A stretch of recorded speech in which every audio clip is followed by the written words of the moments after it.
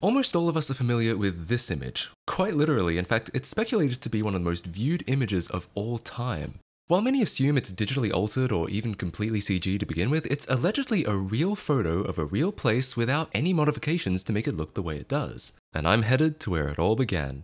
Now, how does it look like that without post-processing? Well, it would seem there are a lot of happy accidents. It was winter and there was a lot of rain, leading to the landscape being a lot greener than usual, and while the area is usually used for grape vineyards, an infestation meant that they had all been temporarily torn up. It was also shot on medium format film, which is known for certain aesthetic qualities, as well as being shot on Fujifilm Velvia, a film stock known for saturating colors. So that would appear to be it, and right off State Route 12 in Sonoma, California, and after a somewhat harrowing walk along the side of the road to get to the exact spot, here is the famous hill, now back to being vineyards. I always love how, despite looking clearly different to how it looked over 25 years ago, that shape alone is instantly recognizable.